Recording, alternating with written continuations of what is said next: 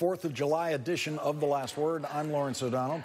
When the president flamboyantly signed a so-called executive order to reverse his policy of separating parents and children at the southern border, much of the news media reported it wrongly as a rare reversal for Donald Trump, the tough guy who never backs down, surprisingly backed down. That's what some people thought.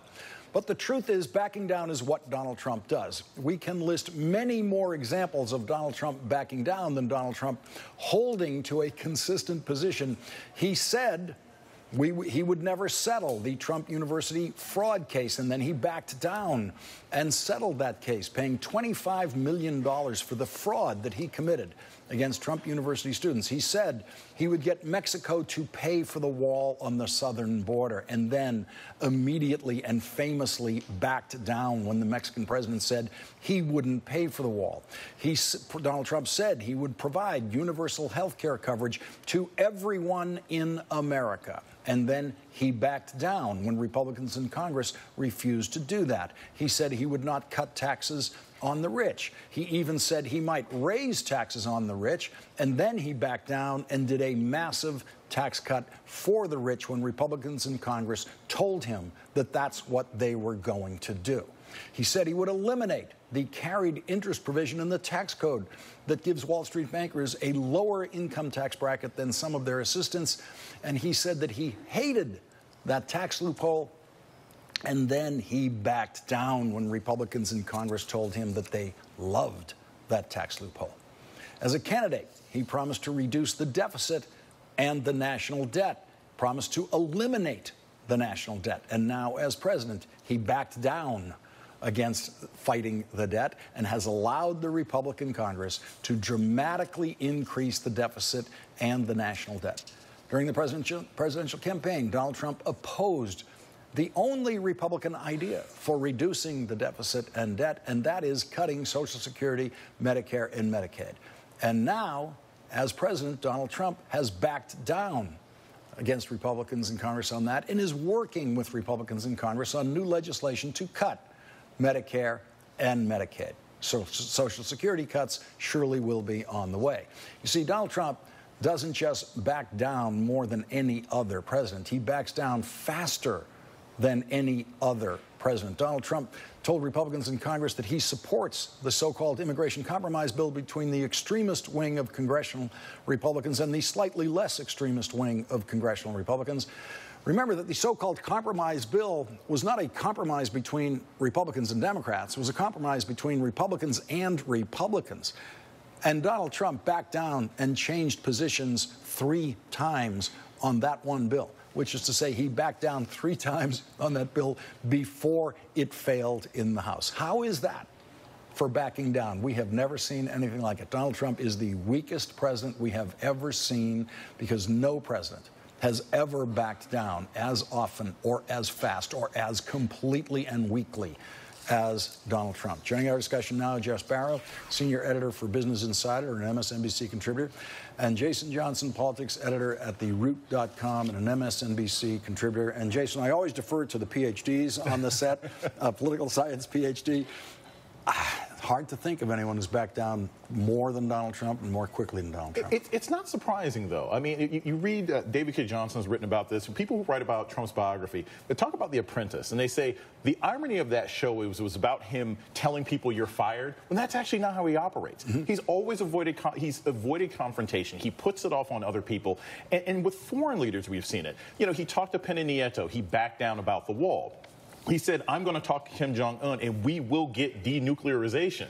Nothing happened. He writes this sort of silly memo afterwards. So this is a president incapable of backing up his boasts, and I'm not surprised. And there will be very little that anyone can trust him on going forward because he never follows through. Josh, it seems like not just Trump supporters, but a lot of the media falls for the pose of Donald Trump, the tough guy.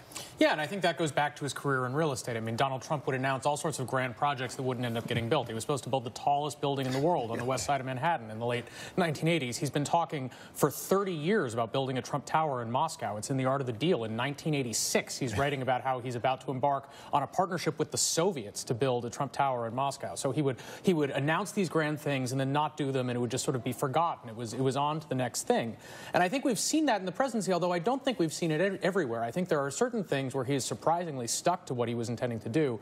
The biggest surprise of those for me is in trade policy and tariffs, where this is the one area where he really has broken with his own party, upset people in Congress, and has continued pushing harder on that policy. When he initially announced these tariffs on steel and aluminum, there were these big exceptions for the European Union and Canada and Mexico, and I sort of had your analysis. Oh, he backed down on this. He announced these big tariffs, and he put so many exceptions in them that they don't matter. Well, he allowed those exceptions to lapse, and now those tariffs really matter, and they're really shaking up our economic policy, and so that's one area where he hasn't backed down. So I think, he does have a tendency to do this, but sometimes he doesn't, and sometimes it's quite consequential when he sticks with something surprising. And Jason, the thing about the tariffs is that it is one of the single stupidest areas of Trump thinking, which has already backfired on him in many ways that are surprising him, that he never saw coming. But the other thing about it is it opened up a giant lobbying business in Washington, which is getting exceptions to these tariffs. And that's another Trump area where he completely not only backed down to the so-called swamp in Washington, the lobbying swamp, he has made it swampier than ever. It is a soup now. He leaves footprints wherever he goes. There's so much of a swamp. I mean, it's not just that he's opened it up for lobbying, but many of the people he's brought in, right? Didn't he promise us that he was going to bring in the best people? They were going to clean up and make government more efficient. And yet we've had constant turnover, constant examples of people that he's had to fire, that he can't fire. And again, it goes back to his inability to follow through with his boast. Even Omarosa, remember, he couldn't fire herself. He sent somebody else to go do it. So even when he has people where he says, hey, they're the best folks and maybe they're not working out anymore, the president has not shown an ability to sort of take control of the own Washington, D.C. that he had been complaining about for 18 months when he ran for office. Let's listen to him, because it's worth hearing him actually say some of these things again. Let's listen to him talking about raising taxes. Do you believe in raising taxes on the wealthy?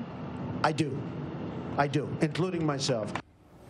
And Josh, he backed down to congressional Republicans and to his family probably, and gave himself and his family the biggest tax cut in history. I think one question is it really backing down if you never really meant it in the first place? That's a whole paradigm shift to this conversation. Go ahead, start. And I think that there's two categories of these things. I mean, there's stuff like the original travel ban, which was significantly more sweeping than the one that ultimately ended up getting upheld by the Supreme Court, where the lawyers sort of came to him and said, this isn't going to fly, you got to change this. And that's, he really wanted the more sweeping one. He backed down in the face of opposition and outrage and judicial smackdowns, and ended up with something that was more limited. On the other hand, with the taxes, I think he was just making stuff up and saying, oh, it sounds good if I say I'm going to raise taxes on myself. So I don't know that I'd call that a back down, because I think that the tax bill that he ended up signing was probably pretty close to what he wanted. It was an enormous corporate tax cut, allowed him to go around and brag about how much he cut taxes on business, and it was a big individual income tax cut that was good for him and all of his rich friends. So historians, Jason, are going to have that asterisk on the backing down column.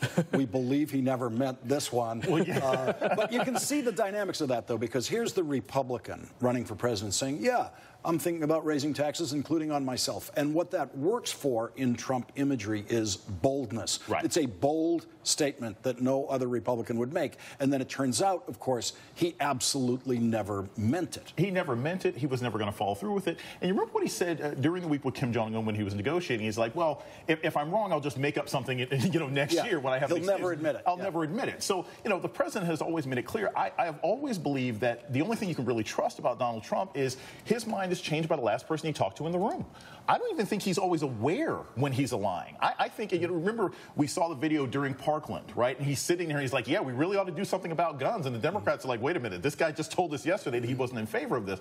The president changes his mind constantly. And because he can't be trusted, he is either sometimes backing down, sometimes lying, or sometimes, I think, just shooting from the hip. And unfortunately, everybody else has to juggle whenever he's spilling. Well, we saw those two White House meetings, one on immigration policy, where Dianne Feinstein made a reasonable presentation to him about, let's do the DACA kids. And the president said to her right in that moment, okay, let's go do that. And then we actually saw the physicality of him backing down with McCarthy, California Republican from the House at that table, almost putting his hands on him to pull him back into the Republican spot where he eventually got. And then we saw the same thing on that guns meeting in the White House where basically the same thing happened. He started agreeing with Dianne Feinstein and gun restriction advocates before Republicans had to almost physically pull him back. Yeah, I think sometimes when what we're hearing out of the president is a recapitulation of what he's hearing from other people. Sometimes this is Republicans and Democrats in Congress. Sometimes it's warring factions within his own White House. So I don't think the president ever had any intention of raising taxes on the rich.